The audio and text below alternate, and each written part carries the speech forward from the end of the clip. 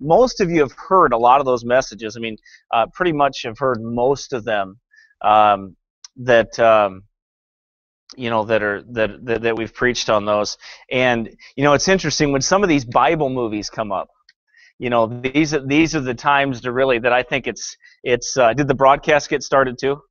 Okay, you hit the green button on there.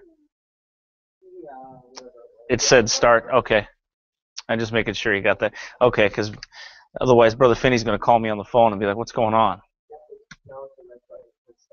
Okay, good deal. You got it. Okay. Yeah, actually, it is prophetic. Actually, it is. But I want to talk to you about this movie, The Son of God. But I want to. People say, "Well, what's the big deal about this?" Well, this movie is being pushed by all of the new evangelicals. It's being pushed by men like Joel Osteen. It's being pushed by Rick Warren. It's being pushed by all of the heretics that are out there, all the New Age heretics that are out there, the emergent church heretics that are out there. They're all pushing this movie for a reason. Now, so yeah, well, see, that got me. When I heard that, I was like, man, I got to find out more about this Son of God movie. I've got to find out some more about who these people are. So I started digging.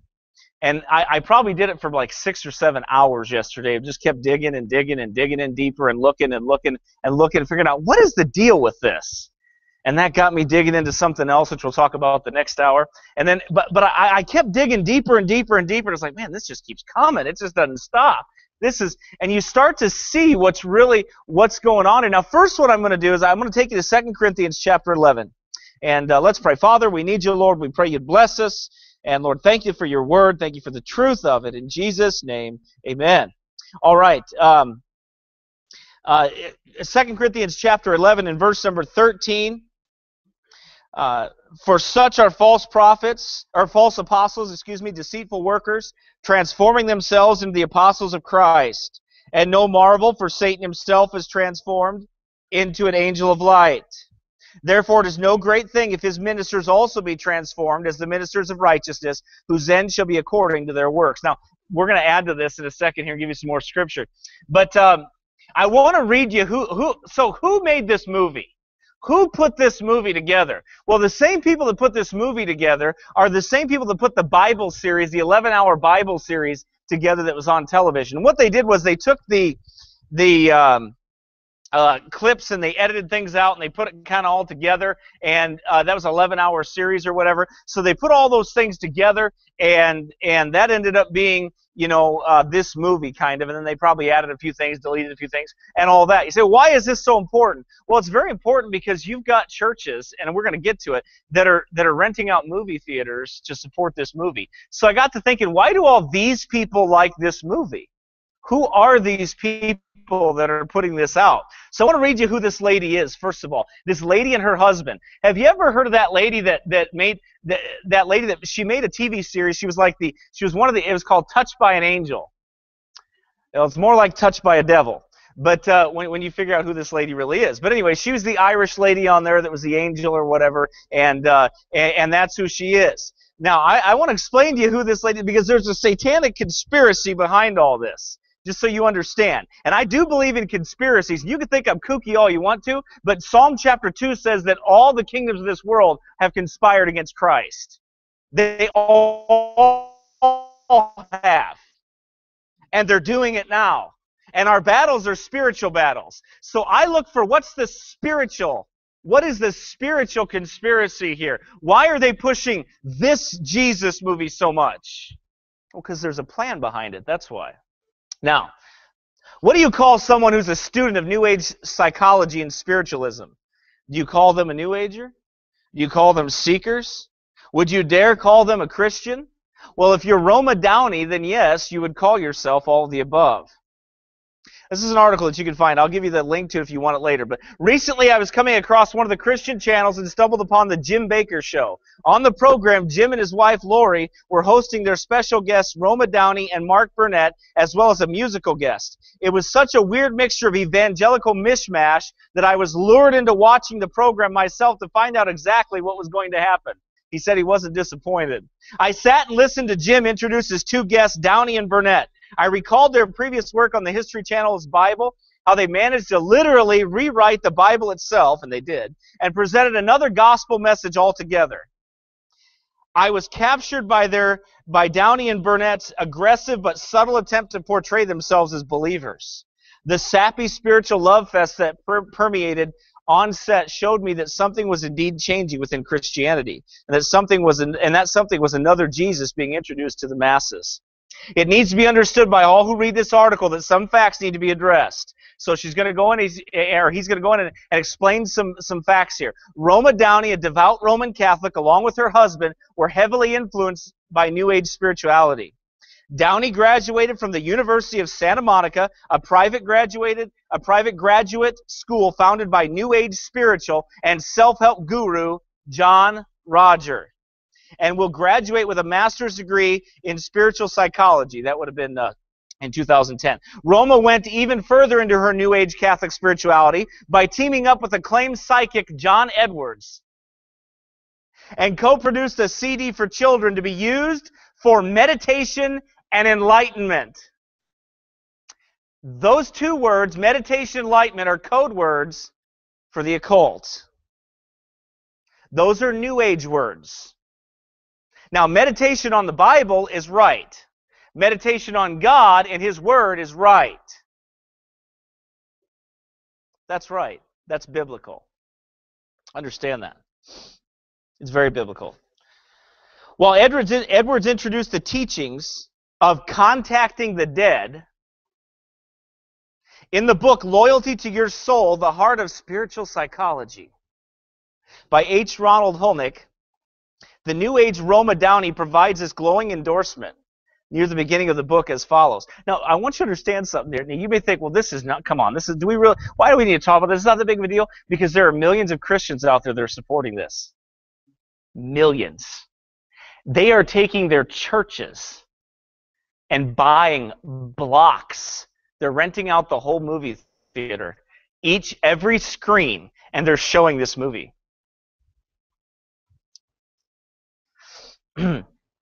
She says this, as a USM graduate, I know firsthand the value I received from participating with Ron and Mary in the master's degree program in spiritual psychology.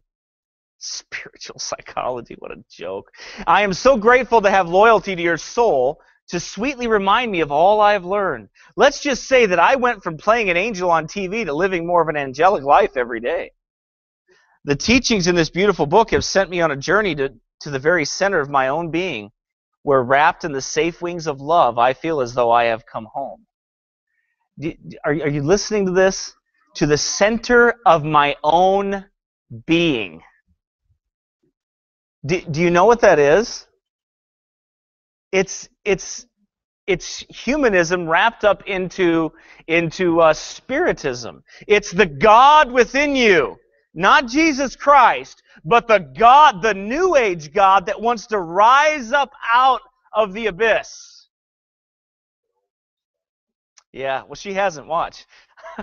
Even further in regards to Mrs. Downey's position regarding spiritualism and her Catholic religion, Roma advocates the Eastern mysticism teachings of Eckhart Tolle. You probably don't know who that is. They're devilish. Another spiritual giant in the field of New Age teachings, not to mention the connections Tolle has with Oprah Winfrey, who is the high priestess of the New Order. Oprah Winfrey is a devil. A devil. She consults with familiar spirits. She hangs out with New Age mystics. She is a devil. Don't believe everybody that says the name Jesus. Don't believe everybody. They're not talking about your Jesus. They're talking about the Jesus of like this movie, and they're not talking about the Jesus in the Bible. Do not be fooled by that lady. She is evil. I could show you things about that lady that would make you cringe. But it's fascinating to see such a connection that someone has to the world of the occult and then try to present a so-called gospel message. That's exactly what Roma Downey and her husband are indeed doing, presenting another gospel, another Jesus. Roma has consistently stated in past and current interviews that she is on a spiritual journey. She doesn't say she's born again, or she's saved, or God saved her soul, or Jesus Christ is her Lord and Savior. What does she say? I'm on a spiritual journey. It's New Age mystic talk. That's all it is. It's New Age. It's mystic talk. That's what it is. It's equally interesting to note that Roma is close friends with Della Reese, the famed singer and actress, as well as founder and pastor of the Church of Universal Foundation for Better Living. Folks, there's too many people taking their theology from these people. They're allowing these people to teach them things on their shows, on their TV shows, and their television, and they're influencing them. They're influencing their ideas. They're influencing what they do. They're programming them. That's right. That's exactly what they're doing. It is also important to note that when one goes to Miss Reese's church, its tenets has nothing to do with sin, for the concept of original sin is not accepted, nor is the concept that man is initially a sinner, which needs a Savior. For all men are God's children, even the worst individual. So there's no need for repentance. There's that dirty word. Yet the word disputes this notion. And he goes on to show you Bible verses. Obviously, you guys understand all that. That is the agenda. Okay, anyway. So let's see here. Mark, Roma, as well as Downey's husband, Mark, and Della Reese, who influenced Roma, as well as Downey's husband, Mark, into seeking another gospel, yet keeping some connections to their Catholic teaching. The combination between another Christ found in Catholicism and the addition of a New Age spiritualism in a combination that seeks to do one thing: produce another gospel entirely. That is the agenda of those like Mrs. Downey and her husband, and the mere fact that Jim Baker, a Pentecostal minister who began his life preaching the gospel of Jesus Christ, but now supports and embraces the new gospel, only cements the belief that the Apostle Paul warned about. The time will come when they will not endure sound doctrine. This new gospel which is being presented is what we've been warning about for a long time. I've been warning about this for a long time, that they're pushing a new gospel. They're pushing a new thing. Anyway, so that's a little bit of a background, okay? That's a little bit of background on who that lady is. Now you're going to see it bleed through as we look at this movie, The Son of God, as I show you some things about it, and you understand it. You understand a little bit better. Now, I want to read you a Bible verse here in Matthew chapter 24 and verse number 23. That if any man shall say unto you, Lo, here is Christ, or there, believe it not. For there shall arise false Christs and false prophets, and shall show great signs and wonders, insomuch, if it were possible, they shall deceive the very elect. And why don't they deceive us? Because we have this, and we divide it, what they say, we rightly divide it with this. And we see everything through the shield of faith and the sword of the Spirit and the helmet of salvation. So we see it and we understand it. And when we're made known of things, we separate from those devils. And we have no company with them. That's sharp language. It sure is. It's going to get a whole lot sharper as we keep moving. Because these people are devils. These peoples have a devil gospel. They're pushing a devil gospel. That is not Christ that's on that screen. That does not represent who Jesus Christ is. And I will absolutely prove that today. By the way, Joel Osteen was a major advisor for this film. He was on set for it. That ought to make you feel real good inside. Old smiley-faced devil himself. That guy, I'm telling you, he's a great motivational speaker. I mean, he's a great motivational speaker, but he is a heretic. He is a new age. He is a prophet of the new world order. He's a prophet of the new world religion. We're going to get to him in a few weeks, though. Not now. I don't have time to cover him. Old Smiley, we're gonna knock that smile off his face through the Word of God here in the weeks to come. Not literally, not physically, spiritually. All right. Let's first look at churches, though, that are yoking with this. What are these churches doing? What's going on with this outreach and these churches that are yoking up with these people? Why are they doing it? What's the reason? Why are they all? Why this push for this movie? You know, why this absolute diabolical push for this movie? Out of anything, they want this movie pushed so bad. So what's going on here? Well, you've got Rick Warren that's pushing this and has rented out whole movie theaters in the area. You've got Joel Osteen that said an anonymous donor donated to have, like, I think they handed out, like, and it was thousands and thousands of tickets. Thousands of them. Free. Well, who is this Jesus? Who is this Jesus that they're pushing? Well, listen, they've even got this packet that you can have here, the official Son of God resources for your church in small groups. Now listen to what they want you to do here. Why should your church be involved? Well, Son of God is the most evangelistic movie for this generation. It will enable ministry to happen and provides an opportunity to reach people for Christ. Which Christ? Which one? The false one? The one that will arise? The one that's to come? Yeah, that one. He says here, the passion of Christ moved people to experience the death of Jesus. By the way, the gospel is the death, the burial, and the resurrection. He's not dead, he's risen. Amen. To maximize on his death is to keep people dead. Amen. It's to keep them dead.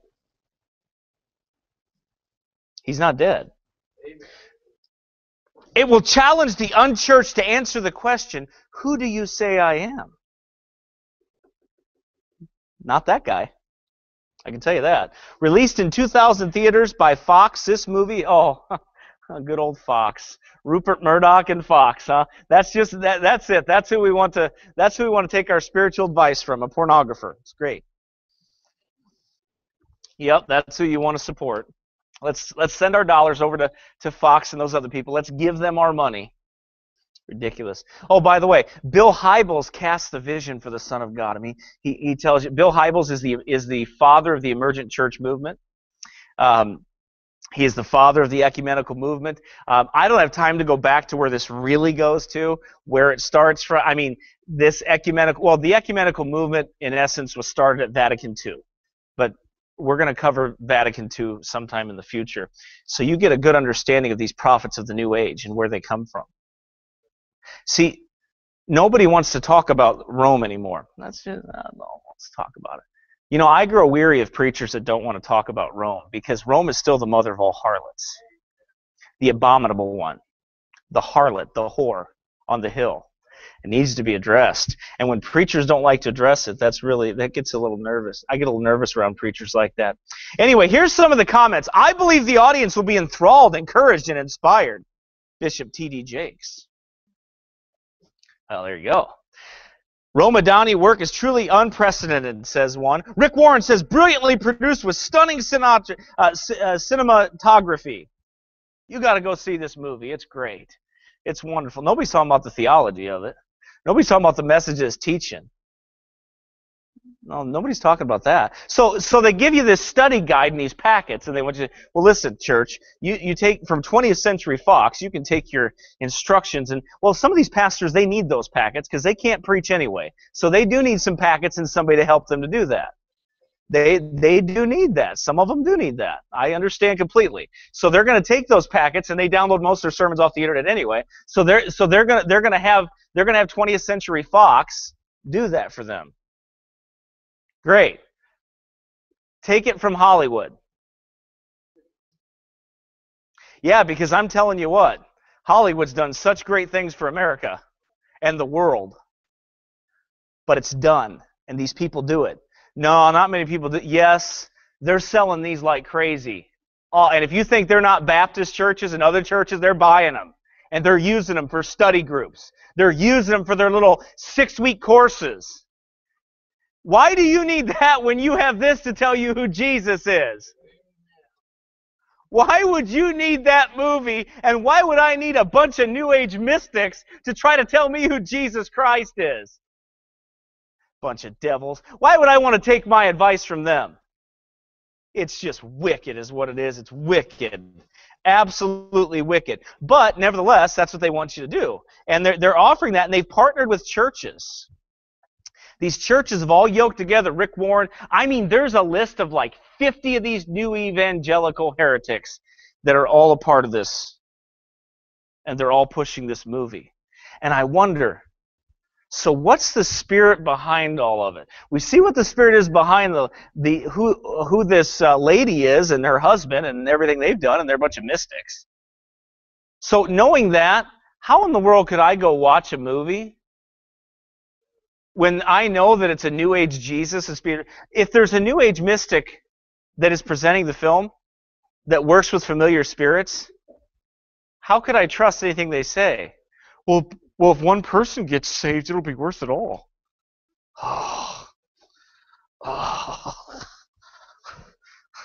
Yeah, I know. I mean, Saul didn't want to lose Israel, so he went to a witch and he got some advice from her. But I mean, he had good intentions in mind. He just didn't want to lose Israel. He wanted Israel to win, and he couldn't hear from God, so he went to a witch to hear from God. So, in other words, we have a bunch of New Age Sauls here that they're going to go to witches to get their message from God. Do you understand how absolutely twisted that is? And I'm telling you, on my Facebook page, I see these people that were saying, hey, I'm taking my whole family to this movie. And I'm like, I just asked them, well, why would you do that? What for?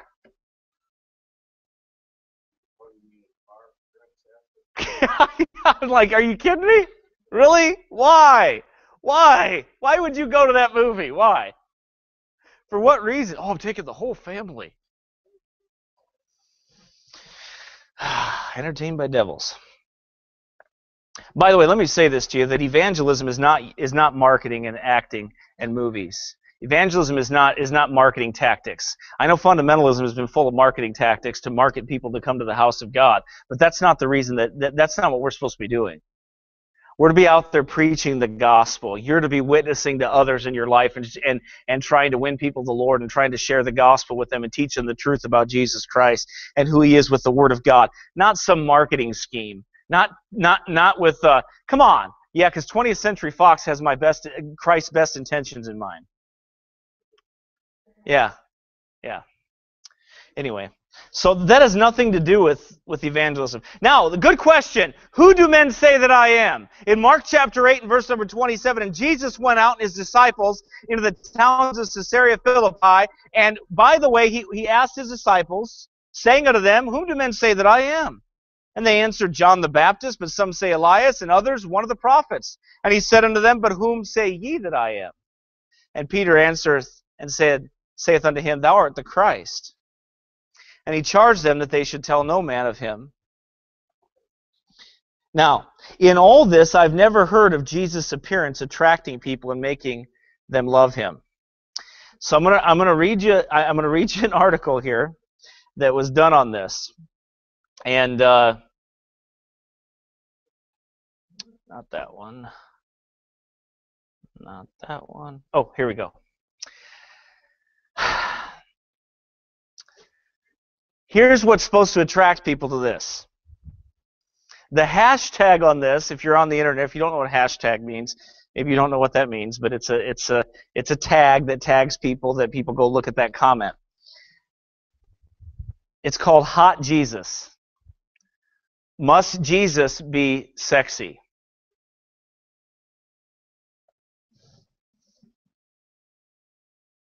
I don't mean to be disrespectful, but as I watched the trailer for this new movie, Son of God, I found myself gawking at the actor portraying Jesus.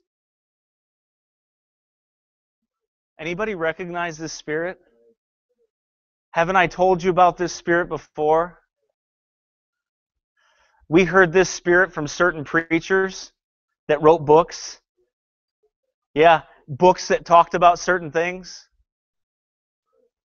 Recognize that New Age spirit? There's another one. There's a spirit called Shekinah that they talk about. There's another one. Never looked that up. There's no such thing as a Shekinah glory.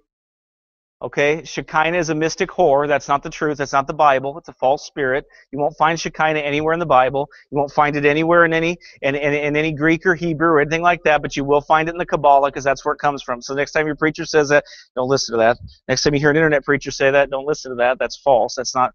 God doesn't have a female deity with a female name that's His glory. God doesn't need a female deity. God is complete and whole and within Himself. So do not believe that that cloud that came over was called the Shekinah glory because it was not called that. That came from the Kabbalah. That did not come from Jesus Christ. It did not come from the Word of God. You can't find it in Hebrew or English or anything like that in any translation like that. That was all made up. Okay, so there you go, just so you understand that. But anyway, this is that same spirit. Pastor Joey Foss calls it the spirit of pornomysticism. It's an interesting title, but this is not new. It's been around for a long time. This is this spirit, this God is my boyfriend spirit. You understand what I'm saying? There's books that are written out there that allude to this God is my boyfriend type spirit. Do you understand what I'm saying here? I'm not going to get graphic. I'm not going to be crude. I'm just telling you that's what it is, and that's what it's pushing. That's what it's pushing. Diego Morgado is one hot dude. His Jesus looks more like Brad Pitt than the nice man with the beard in all those paintings. We're going to talk about the nice man with the beard next hour. Who is the nice man with the beard? He's not a nice man. That picture that's depicted of who Jesus is, I'm going to show you where that really comes from. And it's not new. It goes all the way back. And it's not one culture. It's all of them. It's a mystic Jesus. Not him, though.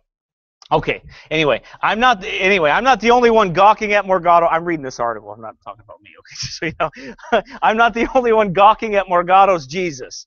He inspired the hashtag. I've already said that, hot Jesus or whatever. It went viral on Twitter. The actor told the New York Times he doesn't want his looks to distract from the movie. But if the message of Jesus was love, hope, and compassion, and I can bring that to more people by being a more appealing Jesus, I'm happy with that.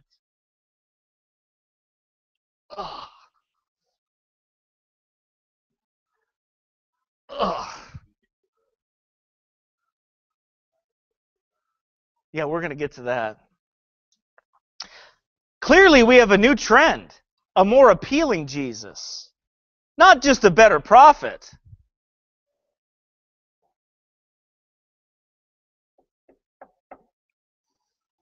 We actually don't know what Jesus looked like. We do know he was a carpenter, so perhaps Jesus was buff. Who thinks about this stuff? It's in the mind of a deranged, demonic person to think this up. There's a spirit for it. Yep, there's a spirit for it. But I don't think when the biblical Nathanael asked Nazareth, can any good thing come from there?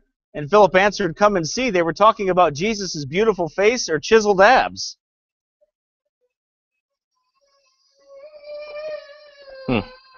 Yes, Jesus has portrayed as in countless paintings. Yes, Jesus has portrayed in countless paintings as a six-pack as a comedian and author Greg Bernhardt joked, I'd like to get ripped like Jesus. Jesus was ripped. You've seen the pictures, right? He's just ripped. He's the son of God. He's not going to be walking around saying, I've got back fat today. I'm so puffy.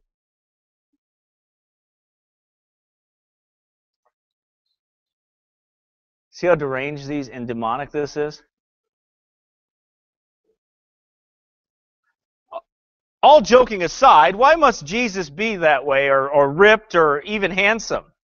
So then he goes on and a Jesuit explains how some people see him as that and he's not really that. And I can't stand Jesuits, so I'm not going to read what he said. But anyway, on the other hand, why wouldn't God create a perfect son?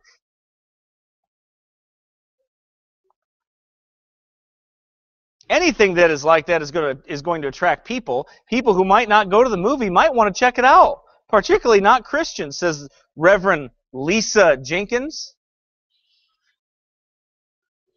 senior pastor of St. Matthew's Baptist Church in Harlem. I don't see a problem with Jesus being attractive given our cultural context. I don't recall a Jesus who is not appealing to the eye. That's Hollywood. Jenkins is more concerned about what she considers an inaccurate portrayal of Jesus' ethnicity.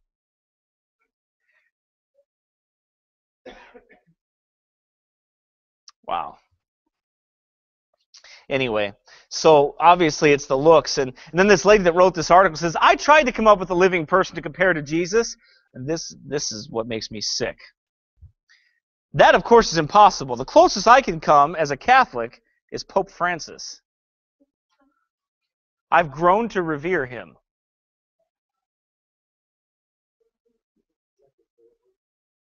Yeah, Francis. Current devil incarnate, yes. The Vicar of Hell, yeah. Yeah, I don't mix words when it comes to that. Okay. That was interesting. Isaiah 53:2 says, For he shall grow up before him as a tender plant, as a root out of dry ground. He hath no form nor comeliness, and when we shall see him, there is no beauty that we should desire him.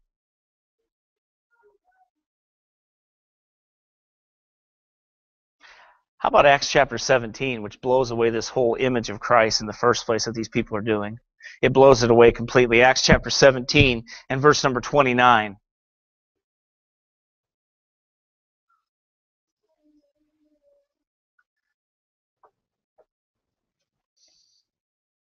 For as much then as we are the offspring of God, we ought not to think that the Godhead is like unto gold or silver or stone, graven by art and man's device. And the times of this ignorance God winked at, but now commandeth all men everywhere to repent. You're not to fashion something that you think looks like Christ. You're not supposed to make something. Why? Because the Godhead will not be worshipped by your hands, by something that's made by your hands. God made you, okay? You're not going to make him. It doesn't work that way. And when you fashion something and you try to make something out to be God or out to be Jesus Christ, it's idolatry and it's wickedness. And it's a false God. It's not Christ. This is that false Christ that is being preached. This is that image of Christ. Where did it come from? We're going to talk about that the next hour. Where did this image of Christ, this long-haired, hippie-looking, now this, playboy that they're making Christ out to be in this movie? That's what they're doing. I mean, this guy, he's there for that appeal. He's there for that reason. That's what they're doing.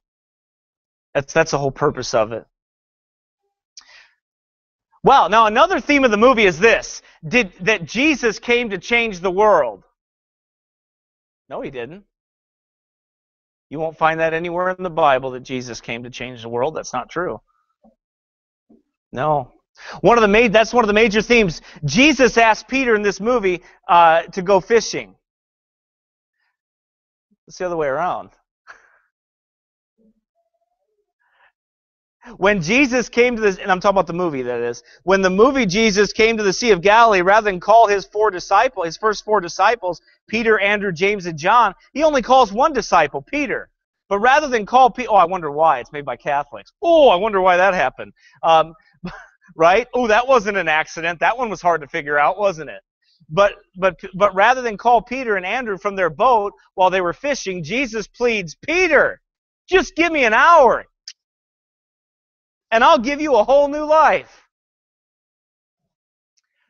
That screams of Joel Osteen right there. In fact, Joel Osteen I watched a little video of him talking about this scene. That's why I know this is him. You can see and hear the hiss of a serpent with that. You can just hear it. I'll give you a whole new life. After sassing Jesus, Peter takes him fishing, where Jesus works a miracle and provides with him an abundance of fish. When Peter asks what they are going to do, Jesus says, change the world. In the real Bible, Jesus doesn't beg anyone to spend time with him. After all, he's the Lord, and he commands Peter and Andrew, the apostles, the disciples, to come. Immediately they leave their nets and they follow him, right? Remember that? He wasn't begging them, hey, Peter, just give me an hour, will you, buddy? Just give me an hour and I'll change your world. Sounds like a game show host. Just spin the wheel, Pete, and see what happens. Spin the wheel, Peter. That's all you got to do. Just as the apostles were commissioned by Christ to go into all the world and make disciples, he didn't tell anyone that he came to. He didn't tell anyone. You can't find one place in the Bible where it says, "I came to change the world."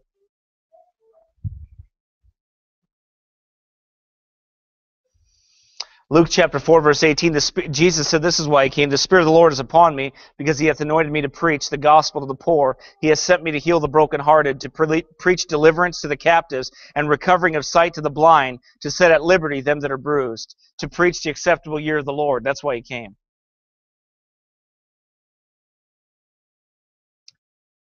John 8:12, then spake Jesus again unto them, saying, I am the light of the world. He that followeth me shall not walk in darkness, but shall have the light of life. 2 Corinthians 5:16, wherefore henceforth know we no man after the flesh. Yea, though we have known Christ after the flesh, yet now henceforth know we him no more. Therefore, if any man be in Christ, he is a new creature. Old things are passed away. Behold, all things are become new. We were never to be attracted to his flesh. But the work of God that he did, he was not here to boost humanity. That's what the Antichrist is coming for. He is coming to boost humanity. He is going to come and fix man's human problems. He's going to fix their flesh and make it perfect so they can live forever. So they will be like gods. The promise that he gave Eve in Genesis chapter 3. Satan wants to fulfill that promise for mankind. He wants to perfect the flesh. But the flesh can't be perfected. It's cursed. It'll be made new one day through Christ Jesus. Behold, I make all things new. And by the way, Jesus came to save his people from their sins. That's why he came. He came because you're a sinner and I'm a sinner. And we are just nothing but sin. And he came to save us from it. Amen? He didn't come to make you a better person or make the world better. He came to give you life, to quicken you who were dead in trespasses and sins. 1 John 3:8, he that committeth sin is of the devil, for the devil sinneth from the beginning. For this purpose the Son of God was manifest, that he might destroy the works of the devil. The world will not be changed. It's evil. And Satan is the god of this world. If the world hates you, you know that it hated me before it hated you. So he came to change it? No, he said they hate me. The world hates Christ. If you were of the world would love his own. But because ye are not of the world, but I have chosen you out of the world, therefore the world hateth you. Remember the word that I said unto you, the servant is not greater than his Lord. If they have persecuted me, they will also persecute you. If they have kept my saying, they will keep yours also. But all these things will they do unto you for my name's sake, because they know not him that sent me. If I had not come and spoken unto them, they had not had sin, but now they have no cloak for their sin. I have manifested thy name unto the men which thou gavest me out of the world. Thine they were, and thou gavest them me, and they have kept thy word. Now they have known that all things whatsoever thou hast given me are of thee. For I have given unto them the words which thou gavest me, and they have received them, and have known surely that I came out from thee. They have believed that thou didst send me. I pray for them. I pray not for the world, but for them which thou hast given me, for they are thine, and all are mine, and all mine are thine, and thine are mine, and I am glorified in them. And now I am come no more in the world, but these are in the world, and I come to thee, Holy Father. Keep through thine own name those whom thou hast given me, that they may be one as we are.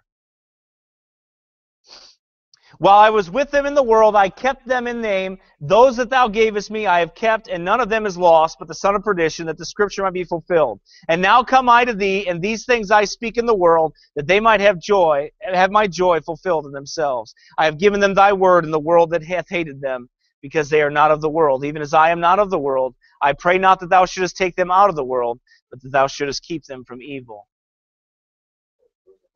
Oh, I'm sorry, John chapter 17. I'm sorry about that. John chapter 17, verse number 17. We read actually 12 through there. As thou hast sent me into the world, even so I have also sent them into the world. And for their sakes I sanctify myself, that they also might be sanctified through the truth. Right. They think so. By the way, in this movie, another fatal error of this movie and a false teaching of this movie, there are 13 disciples. The number 13 is a woman. Mary, that follows Jesus around. And she's everywhere. And Mary, this Mary, she actually corrects the men when they don't have enough faith. But I thought it was interesting that number 13, that number 13, do you know what that number 13 stands for, don't you? Rebellion. Jesus had 12. 13. And the number 13 here would be the rebellious one. And it's a woman. Why did they add this woman in?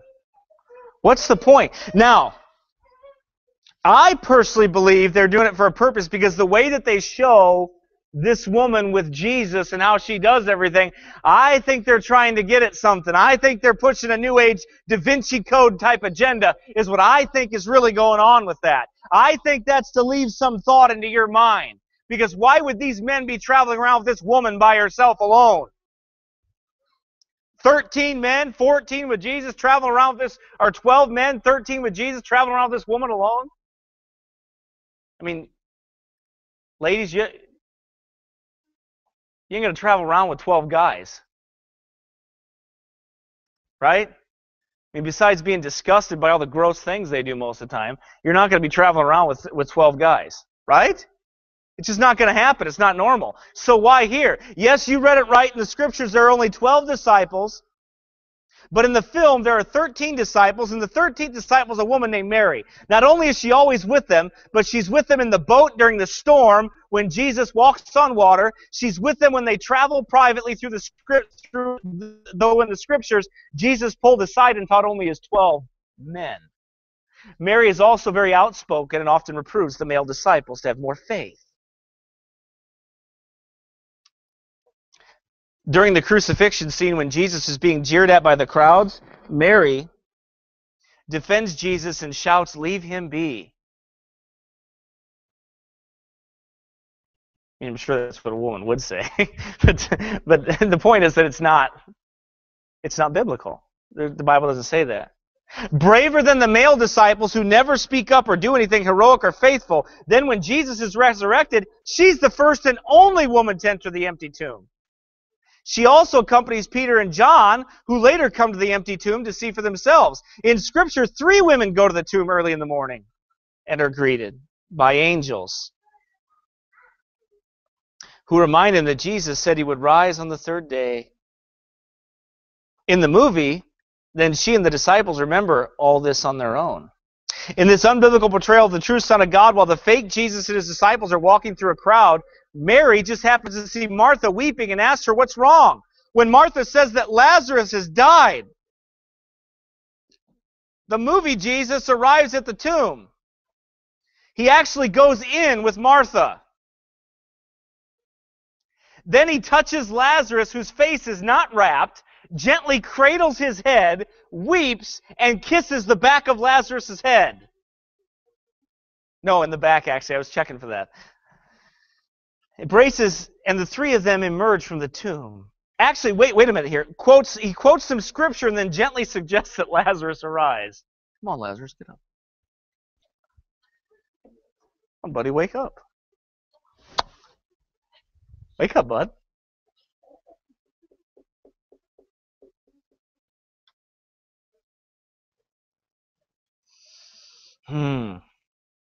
Yeah. Martha and Lazarus embrace, and the 3 of them emerge from the tomb as the crowd cheers. They didn't cheer. They wanted to kill him. The Pharisees and all of them were like, "Let's kill him. Let's kill him." This scene was performed more like football players exiting a tunnel and onto their home field than truly a majestic and awesome scene that is depicted in Scripture. Now, this is the one that's the kicker here. One of the kickers here. I think this is this one is really okay. The movie Jesus talks Judas into betraying him. Yeah. In this movie, Jesus is never shown humbling himself and serving the disciples as one of the lowliest servants in a household. But he doesn't have to, since throughout the film, the Lord is depicted as more of our buddy than our glorious master and king. So here the Lord is shown laughing and enjoying this meal with his disciples. That wasn't what was going on. That didn't happen. It was a very somber, sobering, he was vexed in the spirit. So here the Lord is shown laughing and enjoying himself, enjoying this meal, and his disciples, then suddenly he has a vision, being betrayed by Judas. Like he was surprised, like it wasn't going to happen. Then pretended Jesus had a look on it of surprise and defeated sadness as he tells the disciples for the first time that he's going to be betrayed, suffer, and die. Though in Scriptures the Lord foretold his suffering and death 3 times prior. He told them, he said, the Son of Man is going to be delivered in the hands of his enemies there.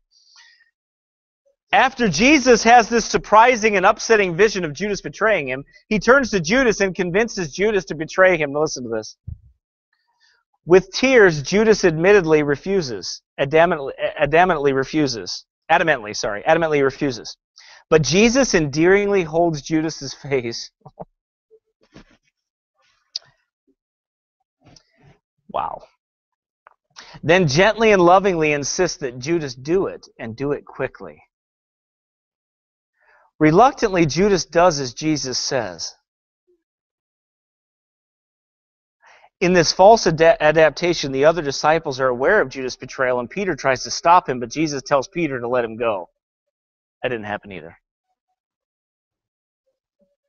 By the way, in the movie, Jesus never mentions the just penalty of sin, or that we need to be made into new creatures through repentance and faith in Christ, which alone equips us to go forth into all the world and make disciples. There's a great omission of that commission. It's not in there. Not converts to a new way or a better world or just a happier, more peaceful life. A utopia. Now, another thing that happened. They ended up casting Satan out of the movie. So Satan does not appear in the movie at all. Now the 11-hour Bible series had Satan in it, and he looked like Barack Obama. I mean, he was like the spitting image of Obama. He looked exactly like him. So they didn't want that to be a distraction, they said, so they omitted Satan from the movie. Now, how do you have a movie about Jesus Christ redeeming the world, redeeming his people, and come to die for the sins of the whole world? How do you do that and leave Satan out of the movie? Well, here's the logic behind it, I guess. Son of God opened in cinemas across America this weekend, but minus the Bible's most cunning, controversial, and diabolical character. No, Judas Iscariot is in the movie. It's the evil one himself, known reciprocally as Satan or Lucifer, the devil, who has lost his iconic role. Satan's fall from stardom gives rise to rumor. Where did he go and why? Can it be there is more important role to play and offer more lucrative, or has the unimaginable come to pass? Is Satan dead? The film's executive producer, Roma Downey, and her husband, Mark Burnett, are not ducking the swirling questions concerning the villain's swift departure. Irish-born Downey, who also plays Mary, the mother of Jesus, in the film, recently told USA Today, "It gives me great pleasure to tell you that the devil is on the cutting room floor. This is now a movie about Jesus, the Son of God, and the devil gets no more screen time, no more distractions."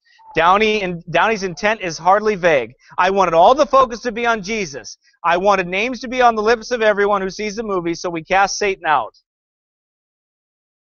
You can't change the Bible and call this a movie about Jesus Christ. You cannot do that. But you have Christians everywhere, or professing Christians anyway, that are going to fill their churches up and support that movie.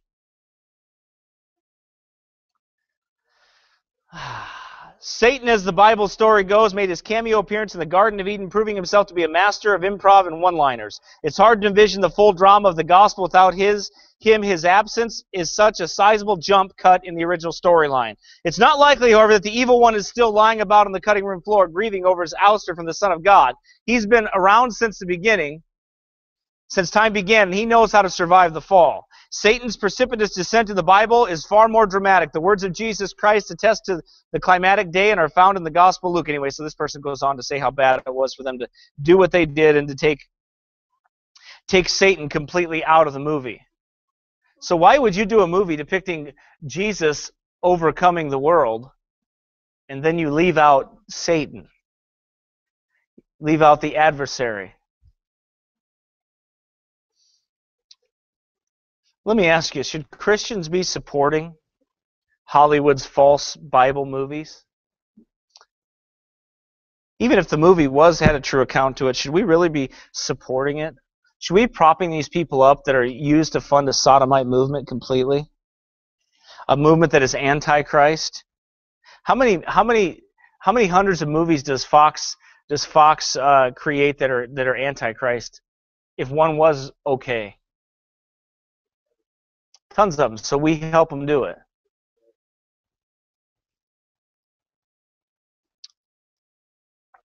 Rick Warren says it was brilliantly produced with stunning cinematography. Not since The Passion of Christ 10 years ago have I been this excited about a movie.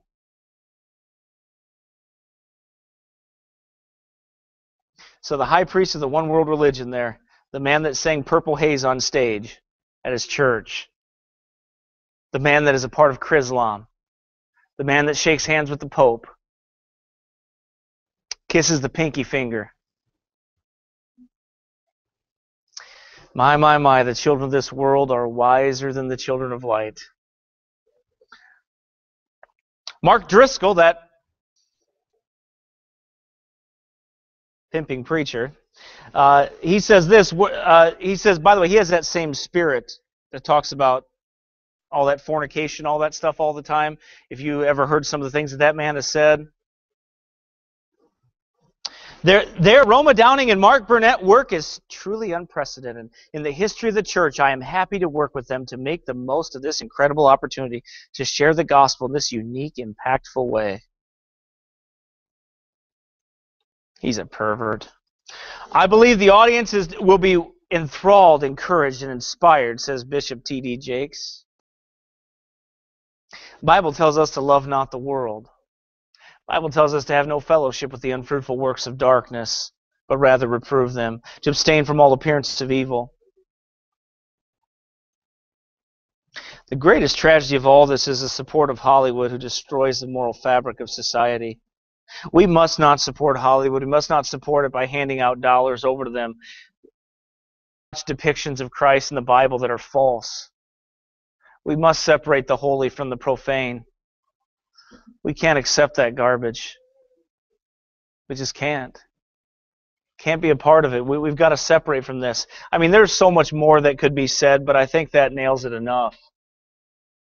I think it has enough strikes to it that people should not want to go watch that movie at all.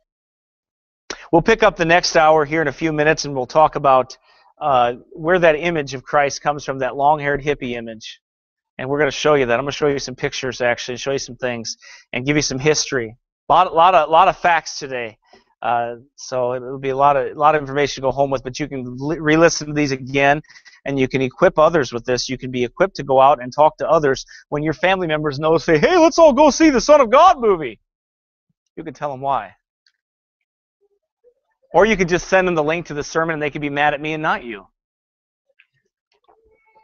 Because I'm used to that anyway. All right, let's pray. Father, thank you, Lord, for your goodness to us. We pray you'd bless us. Pray, Lord, that people would heed this warning as even it goes online to others to hear. Lord, stay away from this wicked New Age Jesus that's being pushed. It's another gospel, another Christ, and let it be accursed. In Jesus' name we pray. Amen.